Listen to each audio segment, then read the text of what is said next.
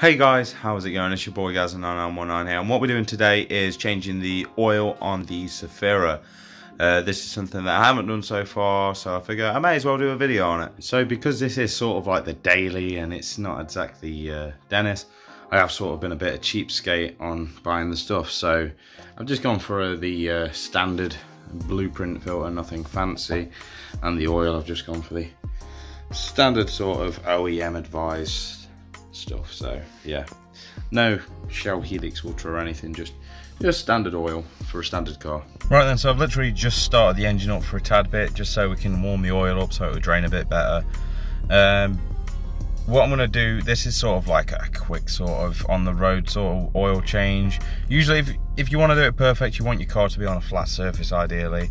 It's a bit awkward because if I'm off the curb then I'm dipping towards drainage, but if I'm on the curb I'm sort of just past level and off angle the other way. So yeah, I think I might just leave it how it is and drain it like that.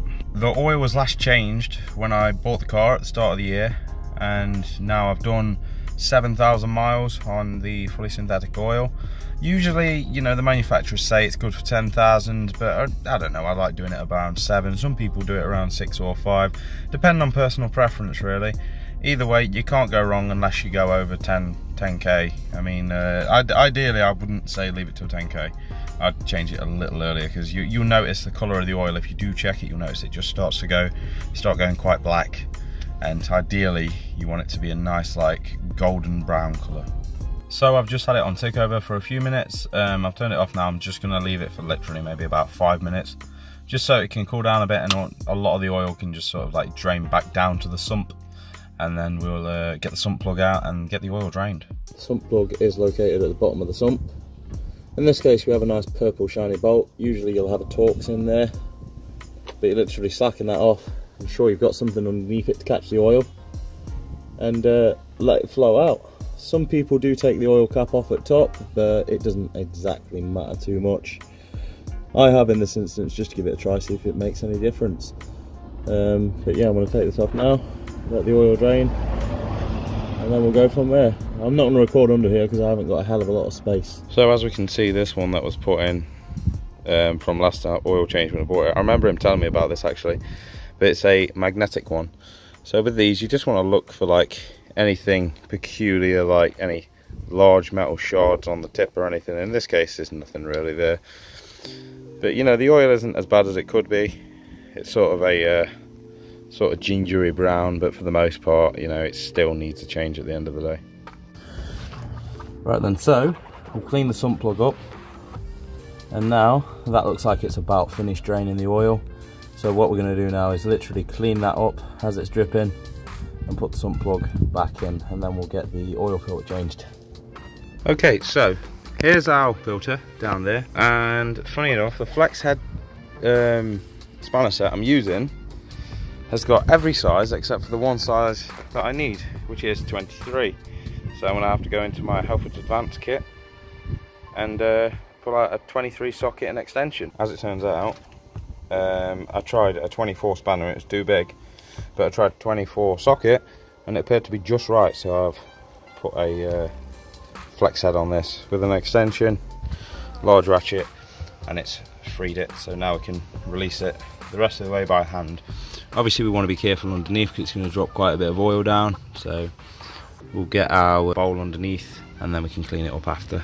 This is the old filter in comparison with the new one. Obviously the new one's going to look better because it isn't drenched in oil, but you know, like the colour of the oil and that, you can tell it's due a change. And also we've got a new O-ring with this one, so we can get rid of this old O-ring here.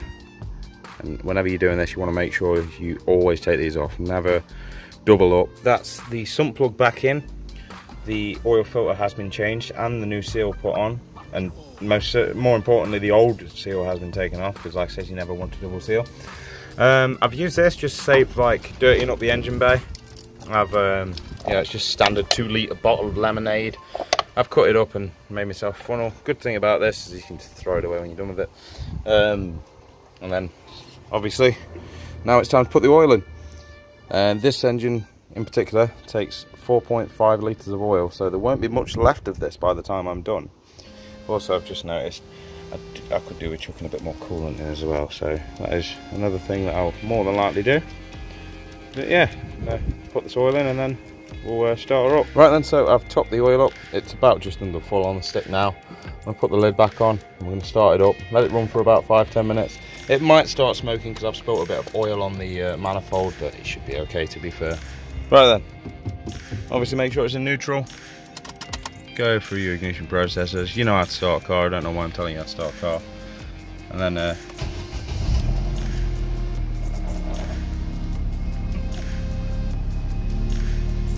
and there we go, and it should sound smooth. We're just going to leave it for 5-10 minutes, let the oil get up to temperature and circulate around the block nicely, and then we should be all good.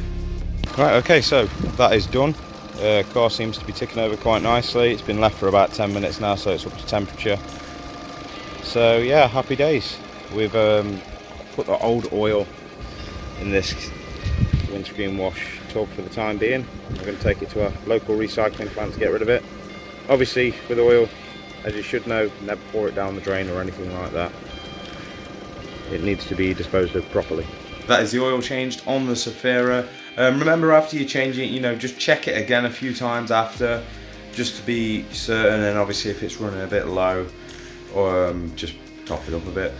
And if worst case scenario you've overflowed it, you don't be afraid, just take the sump plug out and just be quick with it, just pull it out and then put it straight back in and screw it back up again.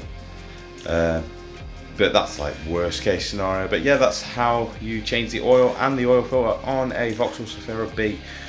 If you have enjoyed this video, please don't forget to like, subscribe, maybe even hit that bell icon for notifications on future uploads. But until the next time, guys, peace.